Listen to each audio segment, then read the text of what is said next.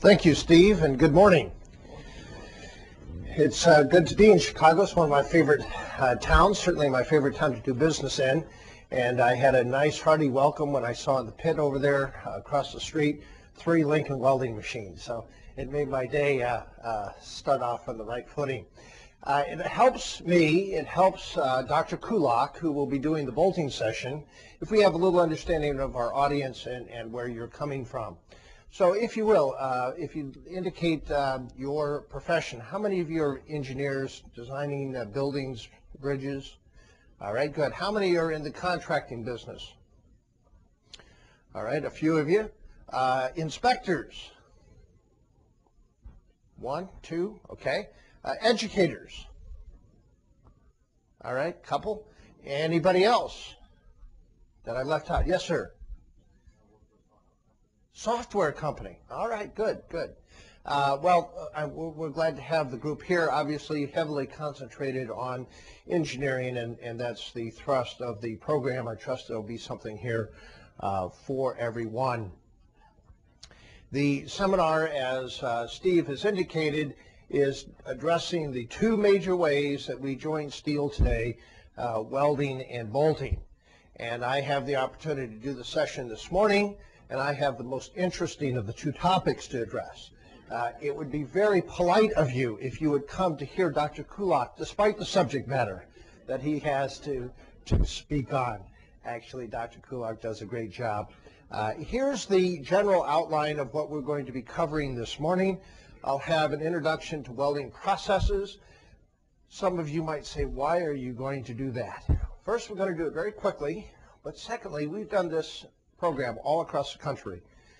Based upon feedback we've received already, based upon the questions we get asked, this program has been modified and honed and hopefully improved, and I think that the background of welding processes will be helpful to those who may have a limited understanding of that. Then we'll get into introduction to welding connections, where we're going to go through joints, weld types, selection of welds for different details. Unfortunately, that's the basics, and it tends to be less exciting than other portions, but we need to get the basics in. Then we're going to go into determining weld size. We'll do that very quickly. We'll move through principles of design, which I hope is as intriguing to you as it has been to other audiences. I trust you'll have many ideas that you'll take away from that that will be very helpful. The next subject is distortion, how to limit distortion in welding. Many things that the designer can do to help minimize distortion. So we'll have a special emphasis on distortion control from a design perspective. As time permits, we'll go through some cost reduction ideas. If this program's like others, we aren't going to get through the cost reduction ideas. Sometimes we don't even get started. I always come more prepared because I don't like to stand up here and suck air of not having anything to say. So we've given you more material than I can cover, and I'm previewing the fact we may not get through all of them. Our program today is going to be largely a condensation of materials that are contained in codes and specifications that you've been referencing for years. And of course, you know that 2005 was a very big year in the area of specifications, where the AISC brought out the first joint ASD LRFD specification in 2005. There are welding-related provisions in AISC, and I will be making reference to those throughout the morning. We're also going to be relying heavily on D1.1. D1.1 is invoked by AISC specs by reference, and so your projects governed by AISC are automatically governed by, already are covered by D1.1, the Structural Welding Code for Steel. There are other D1 documents that may be of interest to you. One of those is the Sheet Steel Code D1.3. This was designed specifically to give a standard for welding sheet metal decking onto supporting steel. It can also be used for structures made of sheet steel less than 3/16 of an inch thick. D1.1 is designed for 1/8 inch and thicker. D1.3 for 3/16 and less. The overlap is deliberate. The idea is that if you have primarily heavier material, you specify D1.1. If you have primarily thinner material, you can specify D1.3. How many of you are involved with bridge work? If I can see a show of hands. Well, that's quite a few. It's quite a few. D1.5 is the joint AWS AASHTO welding specification for steel bridges. And this code, I believe the 2002 version is the latest. It covers redundant bridges.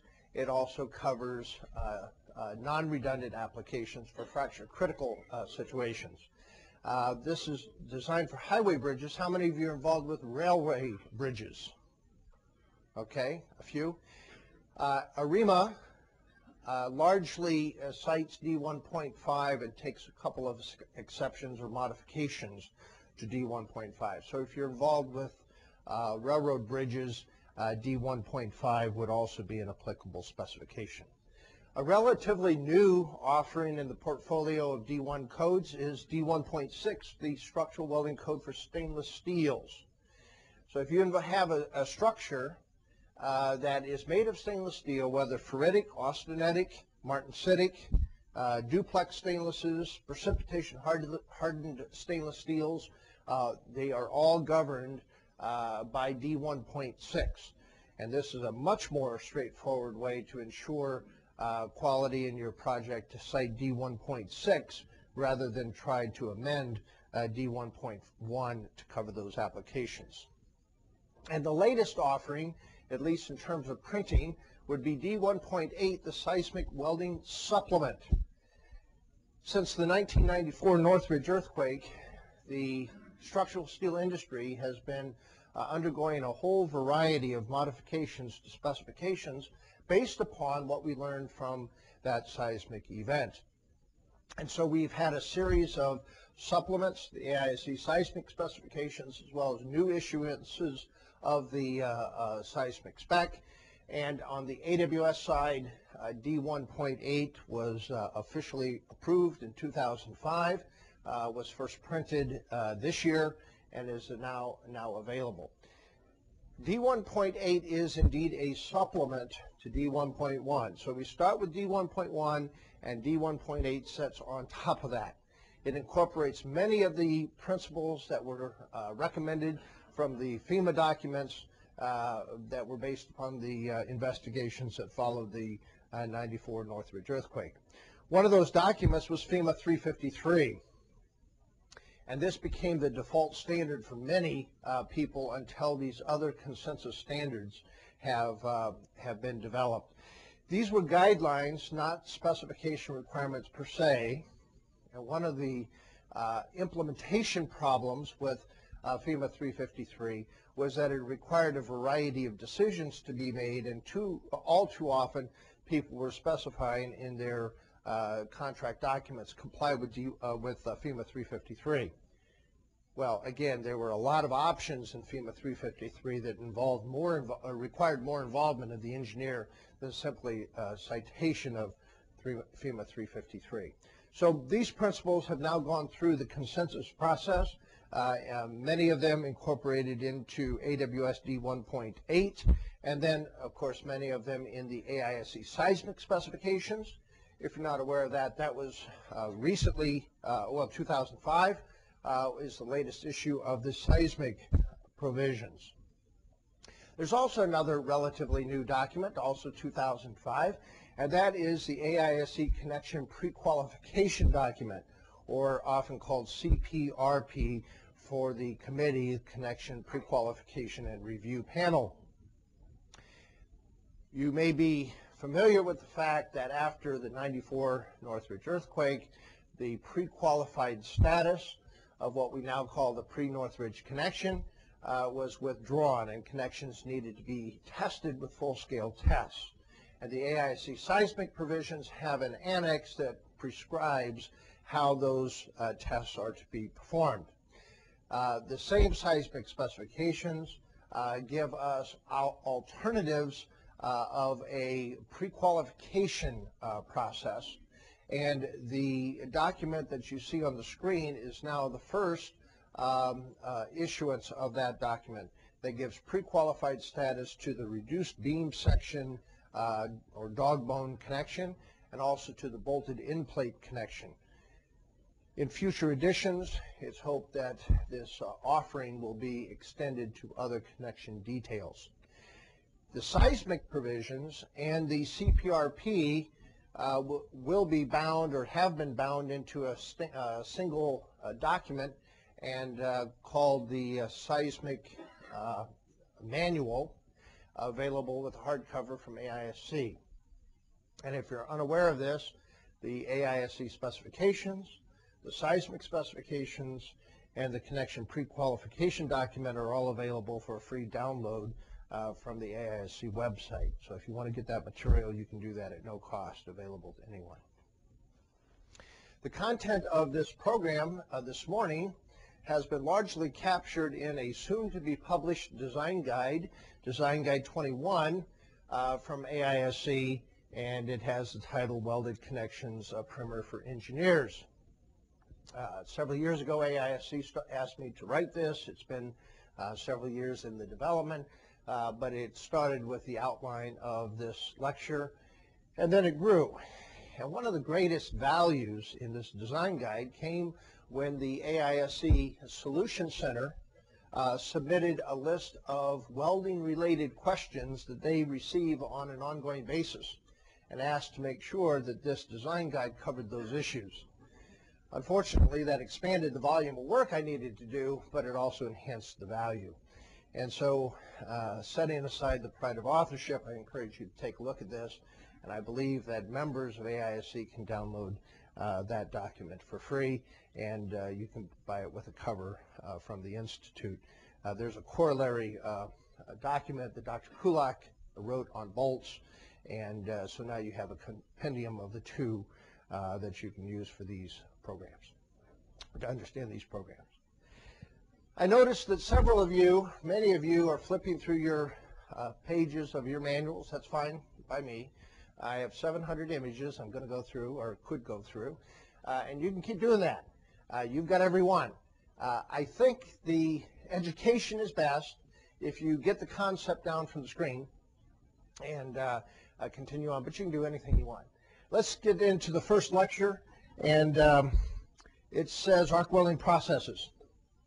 The first thing I want to discuss is the difference between fusion and penetration. In welding, we always need fusion. Fusion is that molecular bonding between the material we call weld metal and the material we call the base metal or the steel we're joining. We always need fusion. Penetration is when the arc, the energy of the arc, has dug into the base material, melted part of that, and then the weld solidified thereafter. Penetration is desirable. It's not always necessary, but fusion is always necessary. Allow me to use an example. Most of us are familiar, most of you are familiar with soldering of perhaps copper pipe.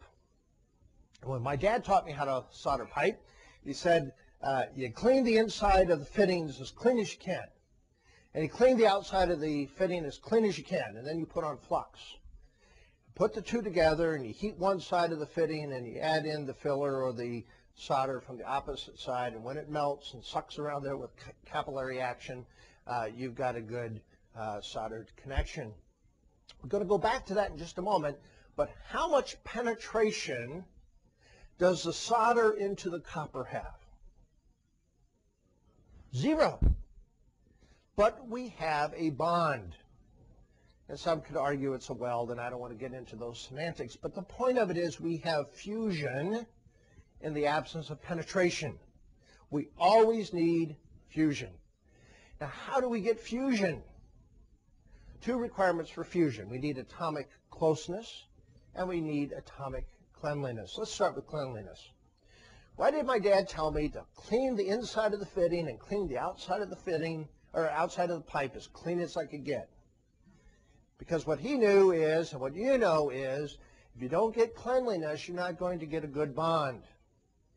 You see, atoms, metallic atoms, have a desire to connect with another metallic atom.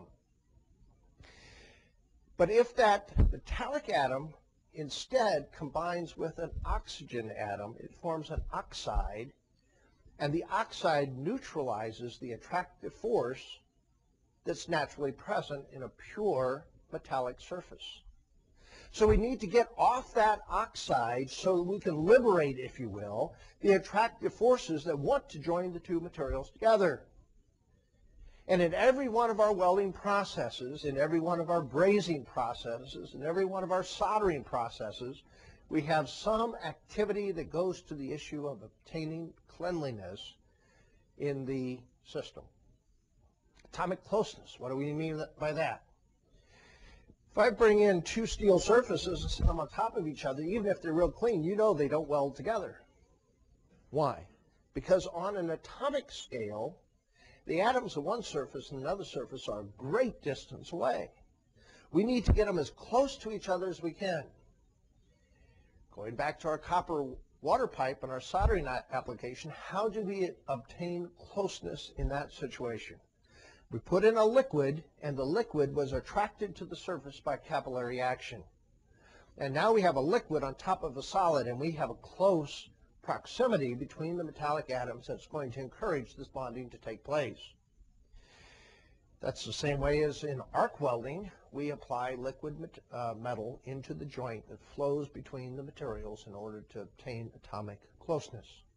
Two requirements for welding: atomic closeness, atomic cleanliness. Notice the list doesn't include heat, does it? Some welding processes, not what I'm going to talk about today, some welding processes don't involve heat. Some welding processes simply involve force that pushes the atoms close enough together. Now, that's not what we use in construction. That's not what we're going to talk about today. But it's another way of obtaining atomic closeness. Once we create a liquid pool of metal, and that's what we do in arc welding, once we have a liquid pool of metal, we need to protect that metal from the atmosphere. Now, in general terms, our air is composed of about 80% nitrogen, 19% oxygen, and the last 1% makes up all the other gases. It turns out that nitrogen is very detrimental to liquid metal, and oxygen is not particularly good. So we need to protect the molten pool from the atmosphere. Now, when I'm down south, they all understand this illustration. I've got to be careful. This has been videotaped, isn't it? Somebody down south might hear this. I respect the people from the south. My wife is from Texas, so I got to be careful. But when I go down south and I order iced tea, they always say sweetened or unsweetened. And I say unsweetened, and I put in my sweetener.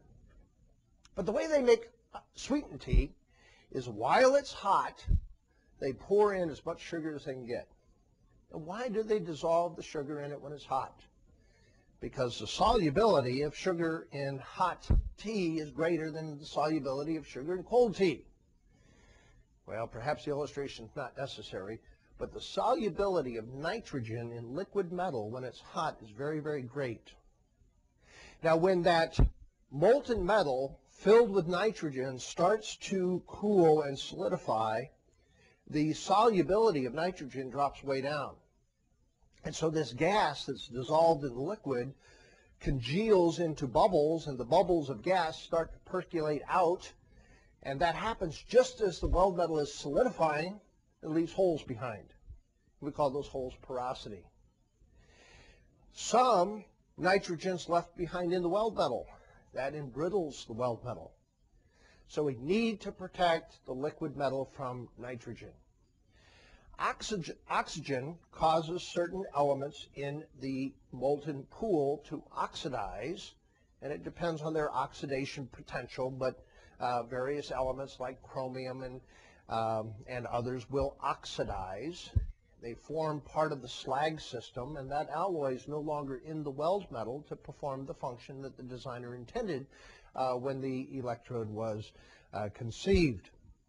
So we need to protect the liquid puddle and the arc from oxygen as well. There are two ways we do that.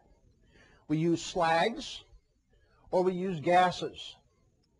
Slags are ceramic kinds of compounds that are formed when fluxes melt in the arc. And the slag acts like a mechanical lid on the molten puddle. So we have the molten puddle, but on top of that we have this lid, and the lid protects the puddle, the molten pool, from the atmosphere and keeps oxygen and nitrogen from harming it. The other way we may do it is with gases.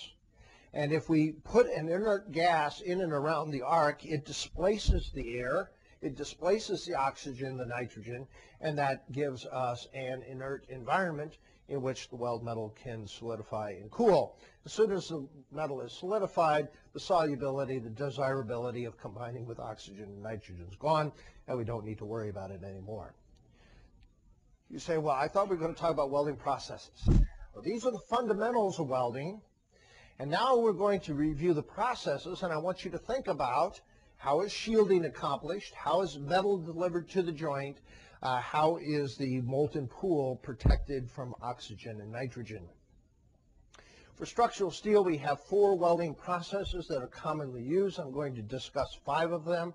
The American Welding Society has acronyms for each one of these processes: shielded metal arc welding, flux cored arc welding, gas metal arc welding, submerged arc welding, and then we will also talk about gas tungsten arc welding. Let's start with shielded metal arc welding. This is the arc welding process with which most people are familiar. It's the 12 or 14-inch long sparkler, if you will, that's coated with flux. There's a core wire. The core wire varies in diameter, but typically 1/8 of an inch to about 3/16 of an inch. A carefully prepared chemical coating on the outside is applied to the material, and when the electrical energy is passed through that core wire, an arc is struck against the base material. The arc is estimated to be 6,000 to 8,000 degrees Fahrenheit. Steel's melting in at around 3,000 degrees, so it's more than ample energy to melt both the filler metal, the flux, and the base metal. From the core wire of the electrode, the metal melts. That becomes part of the weld. The arc melts part of the base material. That would be what we would be calling the penetration. And then the flux coating is what becomes the slag that shows up on the top of the weld. One of the advantages of shielded metal arc welding is that it's very simple. You can see that the limited amount of equipment needs to be supplied to the operator, and it allows the operator to get in and make welds in areas where more complicated equipment would make it restrictive. As we talk about arc welding, we always want to remember safety. The welder has certain kinds of safety equipment that he or she must use: a face shield that guards against the intense arc, the ultraviolet rays, protects against sparks, protective clothing to protect against the arc sparks. We need to supply adequate ventilation for the welders so that the welding fumes can be avoided and other issues. If you're involved with safety of welders, please know that the American Welding Society has all kinds of welding data and health and safety data on their website, including a series of fact sheets that address all the major hazards associated with welding and precautions that need to be taken. To power the arc, we have a welding power supply. It takes the relatively low voltage and relatively high voltage and low amperage that comes out of our walls and converts it into high amperage, low voltage. Additionally, it may take the AC power that comes in and convert it to DC or direct current for a more stable arc. So that's the function of these power supplies. This is a small one that you might have in your home or in your garage. You can get those at Home Depot or Lowe's. Get the red ones. They're the good ones. And so you can get one of those. And every family, every home should have one. Of course, that makes for a very simple system. 2 leads that come out. One goes to the work, and the other one goes to the electrode. The American Welding Society has a series of filler metal specifications that govern the properties of the electrodes. It's very analogous to ASTM and steel properties. The E stands for electrode. The 70 is very important to us who design connections, because that is the minimum specified tensile strength of the deposited metal. Later on, we're going to find that we use 30% of that, or 21 KSI, for the allowable shear strength on our fillet welds. The 1 is important to the welder. It tells the welder that this electrode can be used in all positions. A 2 for this particular product would indicate that it's for flat and horizontal position only. Not too important to the designer. Buried in the 8 is a whole variety of information. It tells the welder what kind of coating it has, whether it's low hydrogen or not low hydrogen. It tells the welder what polarity and type of current is available. But also important to designers, it tells us about the Sharpie V-notch impact toughness. And it's my business, so I've memorized all of them. You probably won't memorize them, so you have to look them up. The design guide has some helpful information in that regard, and later on in the session I'll give you some websites that can help you with that information as well. One of the restrictions with shielded metal arc welding is after I burn down that 12 or 14 inch long electrode, I need to stop, throw out the remaining stub, put in a new electrode, chip off the slag from the finish of the previous weld, restrike, and get started again. And that's basically building in an interruption into the work.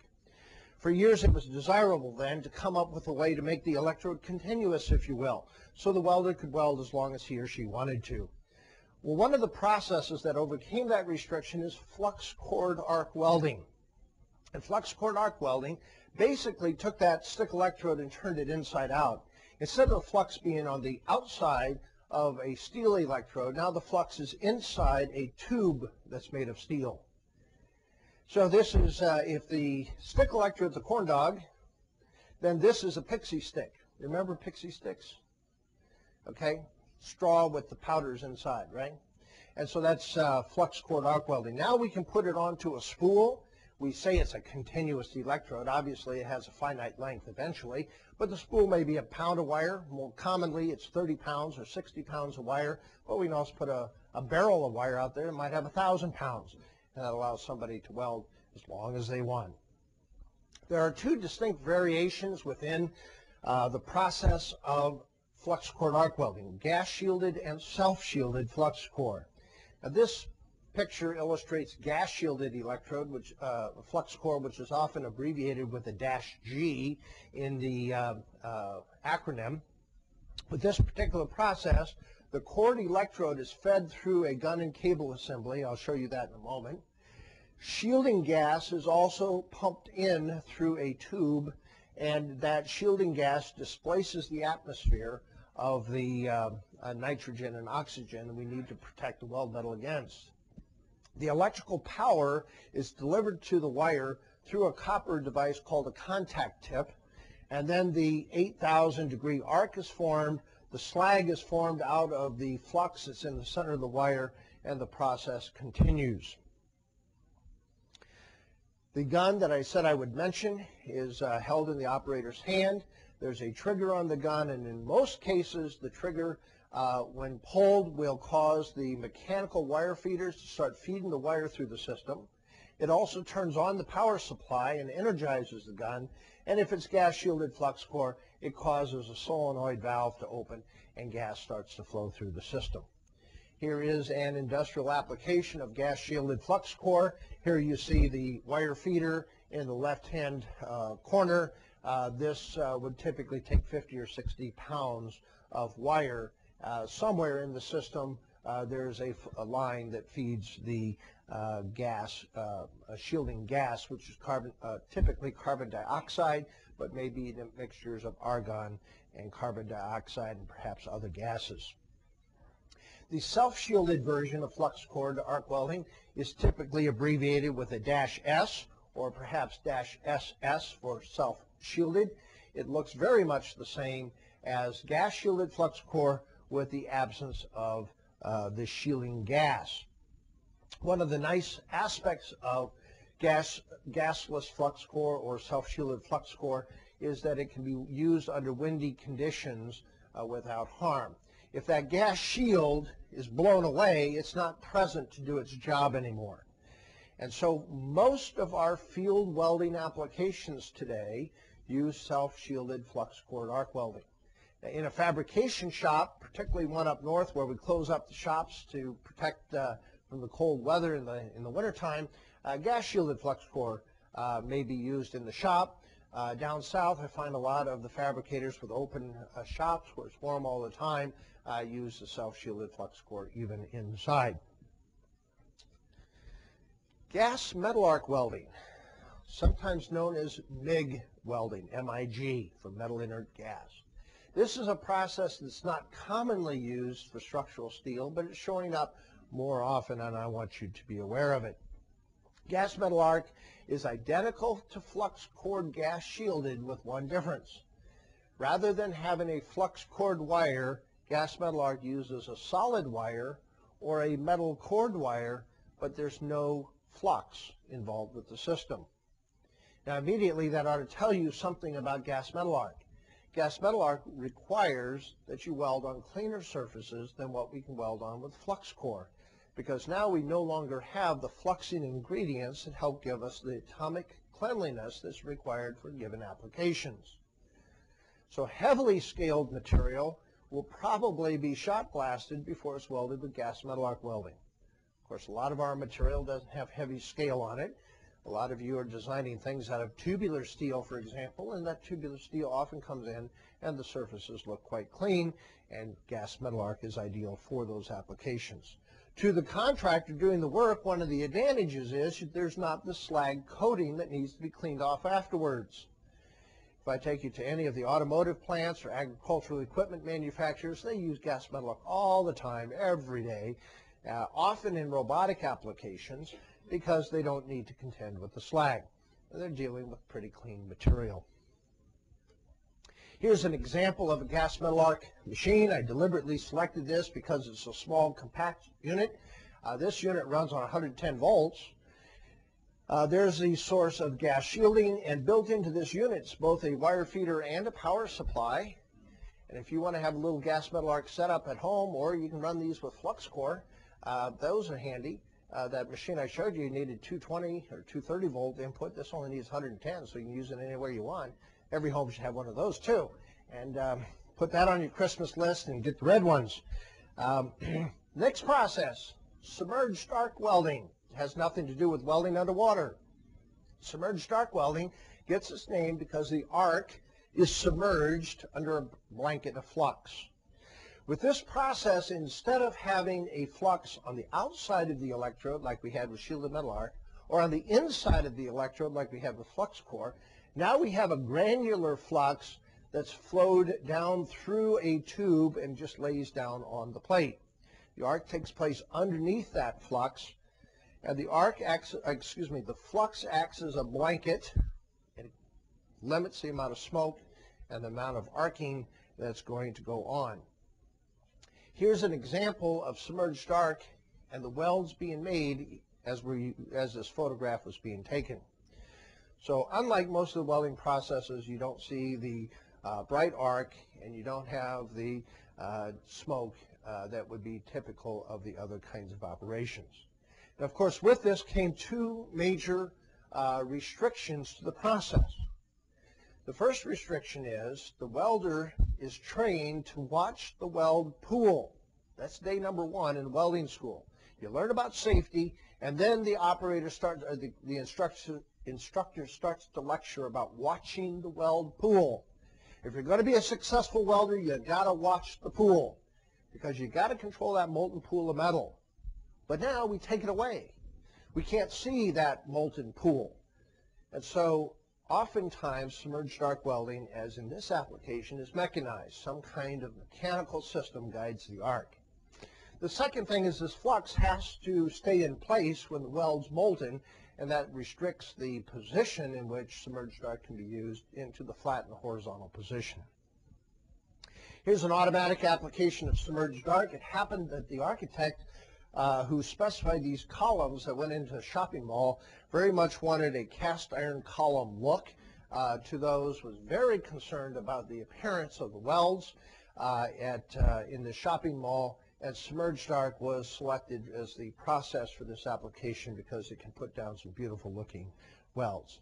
Submerged Arc, again, is typically mechanized. Here we see a bridge girder being fabricated. It's the workhorse in our bridge fabrication girder plants. And here out ahead of the buggy, you see a preheat torch in addition. It can be used in what we call the semi-automatic mode, where you have a handheld gun that the operator propels. The operator must be trained to look at different things than the pool. And when you see this operator, of course, there's standard safety equipment like goggles and hard hat, but you don't see the need for the heavy protective leather sleeves or the hood face shield that would be typical.